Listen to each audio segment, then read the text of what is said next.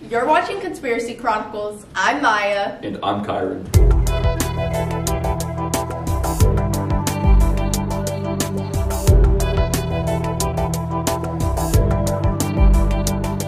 And today we're talking all about aliens, Area 51, Mandela effects, conspiracy theories, about all those. So we're going to start off with Area 51 and the rumors of there being aliens. Now, okay, my thing is, I've always known, well, everybody knows that something funky is going on with Area 51. You've all heard the rumors, the conspiracies about there being aliens, UFOs, whatever. Where did this come from? Well, it started in 1989 with an interview from someone who actually worked there. They said that there were rooms where the aliens were being tested, and there were UFOs inside the facility, and that the military was trying to recreate it.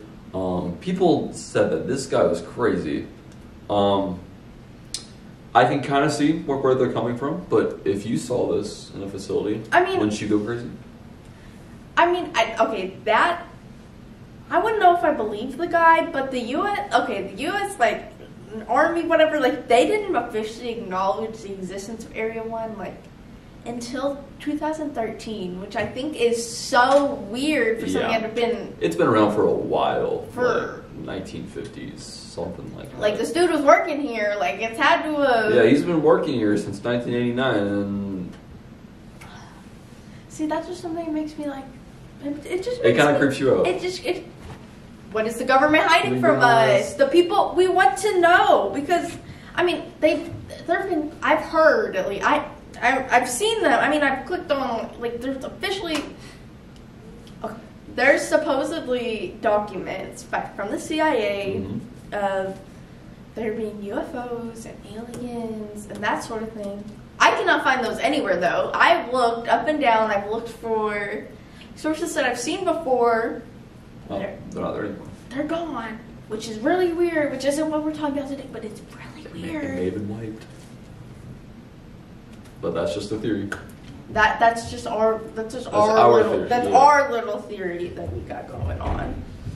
But the existence of aliens in general, what do you think about that? Well, I definitely believe in aliens. I think Area 51 they probably have some crazy stuff going on there. Maybe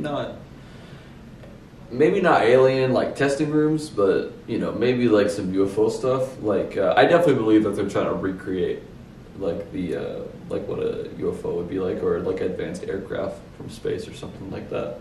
I definitely think the government has some technology they don't know about. I don't know if necessarily they'll be alien foreign technology or they're hiding alien bodies like some people. And apparently, I've also heard there are leaked autopsy reports. I don't know if I necessarily believe in these leaked autopsy reports. I never meant to. Okay, I believe if aliens were to come down to Earth and visit us, they'd be slick. They wouldn't leave a trace. Okay, actually. Oh yeah, see, you can't necessarily say that because of I have my own theory.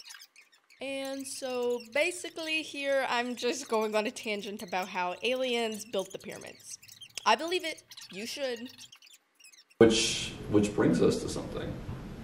Mandela effects. Okay, Mandela effects. Okay. So, the theory is that maybe these aliens are messing with our simulation and kind of just messing things with up. Our timeline. Yeah. And that's the reason why so many people remember things that aren't necessarily true. For example, we'll just dive real quick into Berenstain Bears. Yeah, Berenstain. That. Which apparently it's Berenstain. But no one has ever said it like that ever.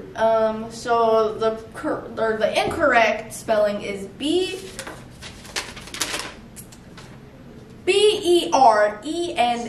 Berenstein, and the correct spelling is Beranstain.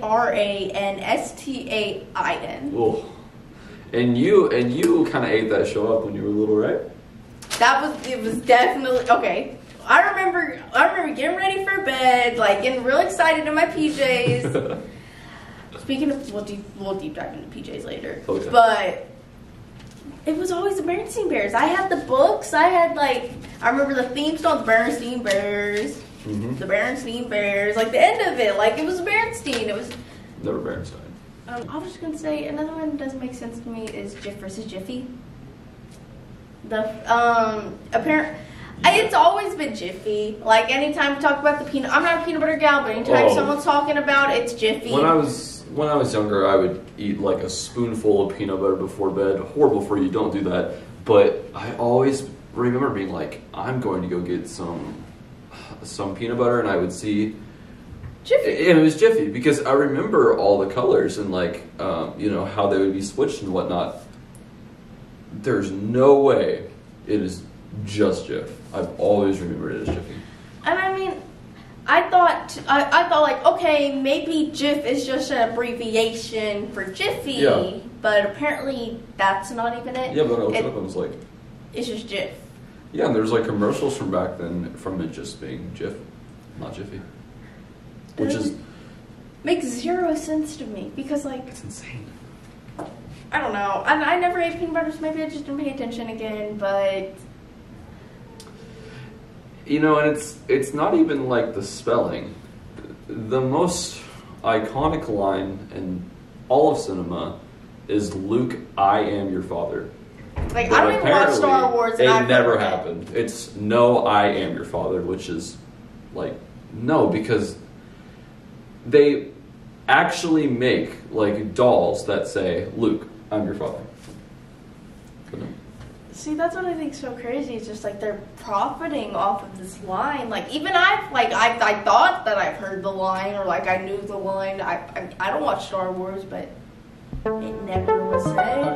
Do you remember watching it yes. and hearing it? Yeah. When I was 10 or 11, I watched the original trilogy. Granted, I didn't like it, but I watched it and it was Luke, I'm your father. And then I rewatched it when I was maybe 14 and said, no, I am your father. So I'm like, that's not right. But nope. I looked up, there's some original behind the scenes and it was, no, I am your father. Even James Earl Jones, the voice of Darth Vader, he even said he remembers saying, Luke, I am your father, but nope, it never happened. That's crazy. That's actually crazy. Even the actor who Yeah. supposedly said all this remembers the line, but didn't say it. See, okay, maybe this is some alien stuff. Aliens, maybe they are messing with us here because what? And I remember talking about earlier, Curious George.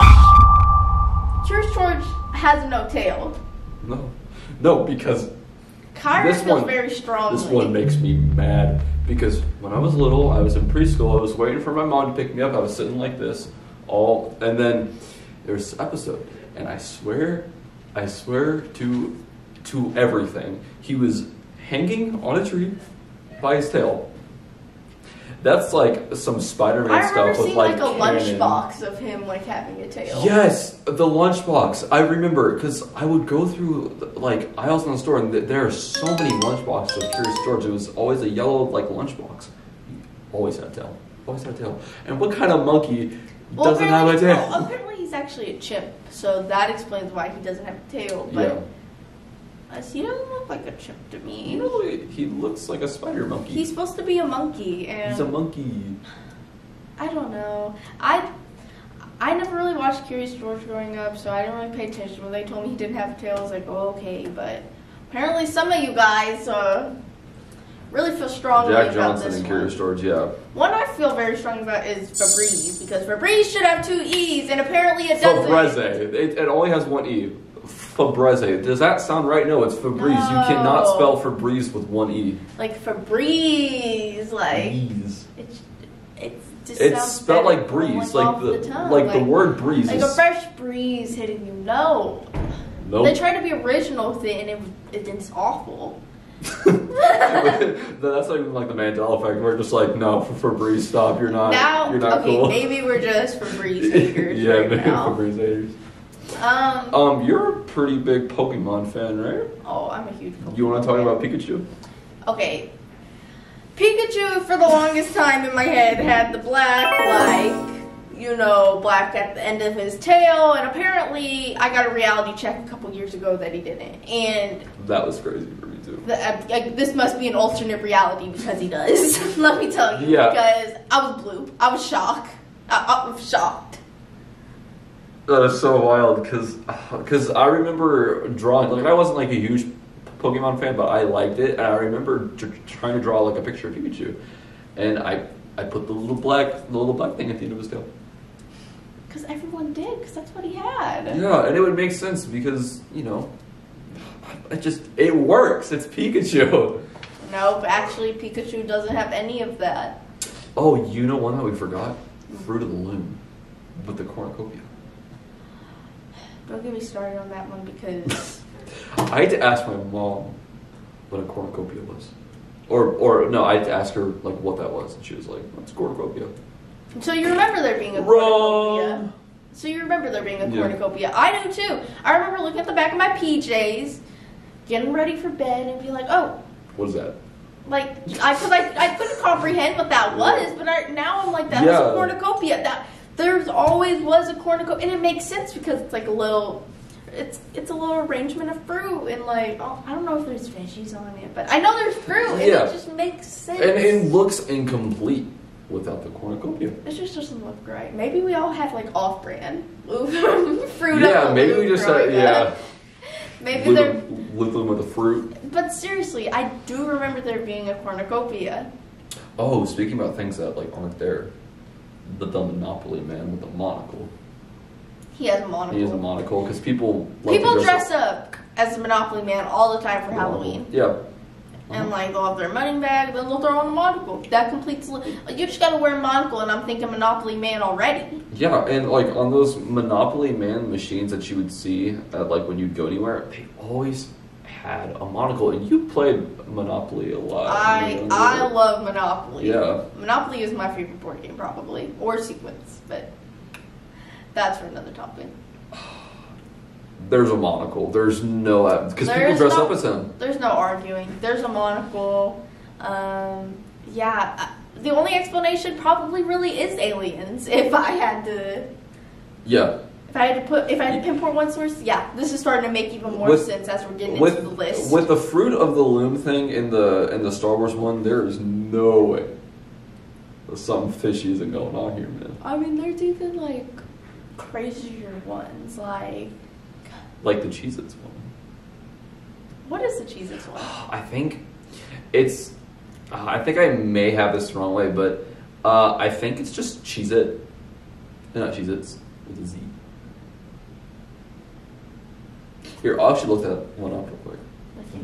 We can just cut this. Because that one is actually crazy if it's true. It's Mandela.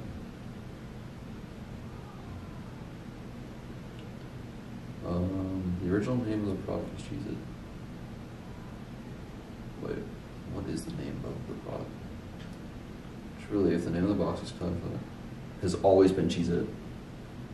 It's not Cheez-Its. Guys. Wait. It's not Cheez-Its with a Z. It's just Cheez-It. Which doesn't make sense because cheese is spelt with a Z on the box. So why wouldn't it be Cheez-Its? Everybody still calls it Cheez-Its. It's Cheez-Its. Like anytime we this doesn't make sense. I eat Cheez-Its all the time. It's Cheez-Its. I've never seen, hey, hand me a box of Cheez-It. There's no way because I'm looking at some of the images right now. I have a big old box of Cheez-Its at home. There's a Z. Yeah, I'll have to check, but according to this, it's Cheez-It. Aliens. Wrong. Let me do the aliens. X-Files type stuff right here, man. You know the dude who has like all the crazy hair from yeah, dude. Aliens. That is the only explanation for this today. It's all we have to say. All right. Well, it looks like we're running out of time. Yeah, we're running out of time. We will have a part 2 on this though. We will. you've got to get ready. Be excited for episode. She's like dropping her stuff, bro. Be excited for episode 2 of the Conspiracy Chronicles. I'm Maya. And I'm Kyron. Thanks for watching, and this is 90.7 WPSR. See ya. Yes.